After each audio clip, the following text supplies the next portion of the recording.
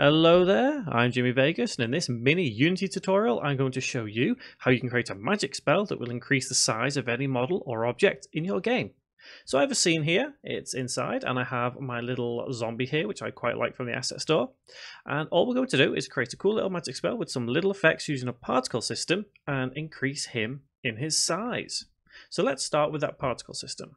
So on our model, right click, and go to effects and go to particle system, and I'm going to just bring up this particle system and then rotate on the X so it goes down like so. So let's do it about 90 so it's directly down, and we're going to quickly make some alterations to this particle system to make it look a little bit more magical. So firstly, let's change our start lifetime to about 4, change our start speed to about 2, and duration is going to be about 4 as well, because I don't want it going on for too long.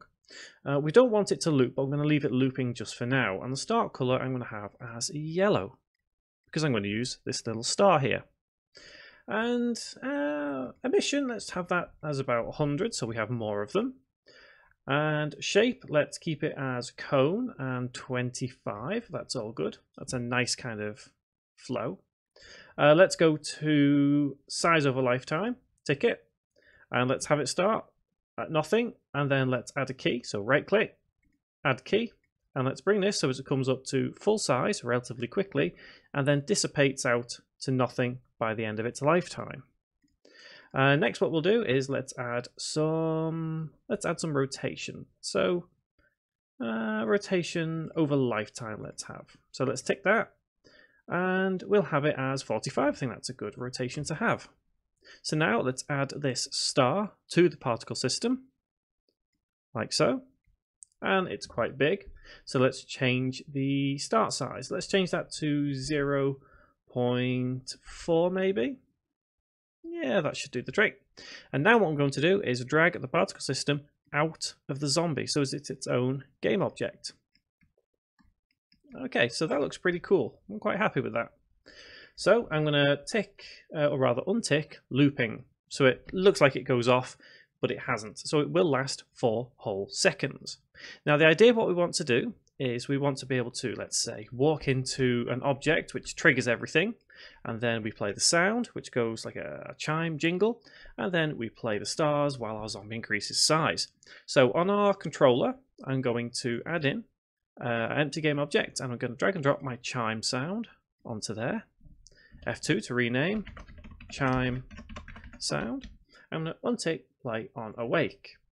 Next thing we need to do is create a C# script. So right click, create C# script, and we'll have this as magic trigger. Open that up in Visual Studio, and we'll be setting 4 variables. So one variable will be the zombie, one will be a bool to say true or false, another one will be the stars that we've just created, and another one will be the chime. So we can get rid of void start because we don't need that, and any annotations, they can go.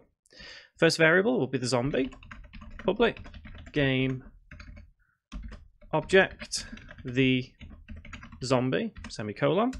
Next will be the bool to say whether the spell is active or not. So public bool spell working, and by default we'll have that as false, semicolon.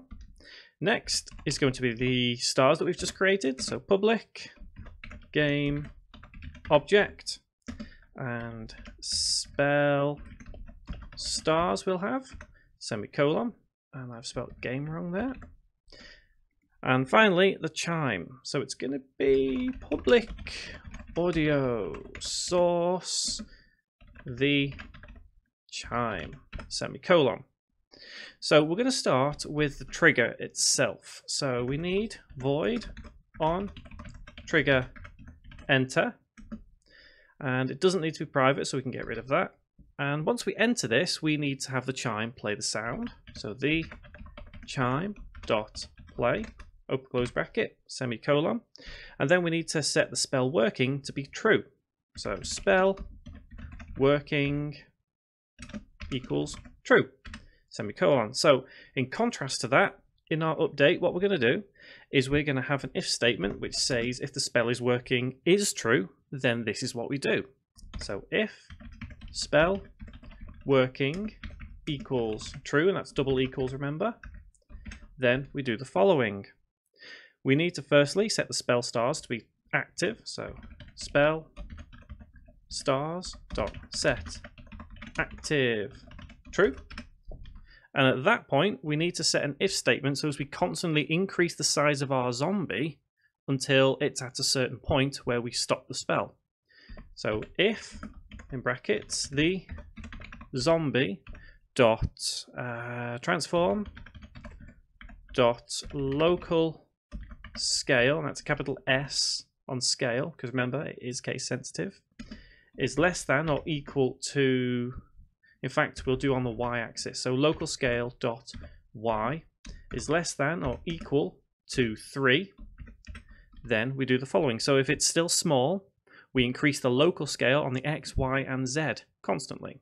So the zombie dot transform dot local scale, and we don't need to set an actual coordinate here. We don't need to set x, y, or z. We can just do everything together. Plus equals new vector 3, and in brackets we'll increase by this much every time, so it'll be 0.01 f. So the higher this number, the quicker it increases in size. The lower this number, the slower it increases in size. So that's the x, 0.01, that's the y, and finally 0.01 f, that is the z. Close bracket, semicolon. So we also need to set a cutoff point, i.e. else if this isn't true, we then need to stop the spell. So else spell working equals false, semicolon, and save the script. So let's head back to Unity. We shouldn't have any errors. We don't. Perfect. So now let's add a cube, who would be our trigger. So our player is just over here. So game object, 3D object, cube. Let's bring the cube into focus and increase the size on the Z. So let's have this as 3. In fact, we'll do a bit bigger, 5. And I'm going to turn off the mesh renderer, but also take is trigger right here. And now we just need to add that script onto the cube and then set those couple of variables. So the zombie is our zombie. Spell stars is our particle system. And the chime is the chime sound. And the last thing we need to do is turn off that particle system. And now let's press play and check out this spell in action. So it's all good, but as soon as we walk forward into the trigger, the spell will occur. Excellent. So it's all about timing as well, because you'll notice the chime went on, yeah, for a couple of seconds there, but maybe we should change the duration to about 3. So as the stars stop, roughly when the chime ends. So let's try once again. Hopefully, fingers crossed. Perfect. So that is how you can create a spell to increase the size of any model or object in your game with a little bit of zazz as well. You don't necessarily have to use the stars, you could use the actual particles it gives.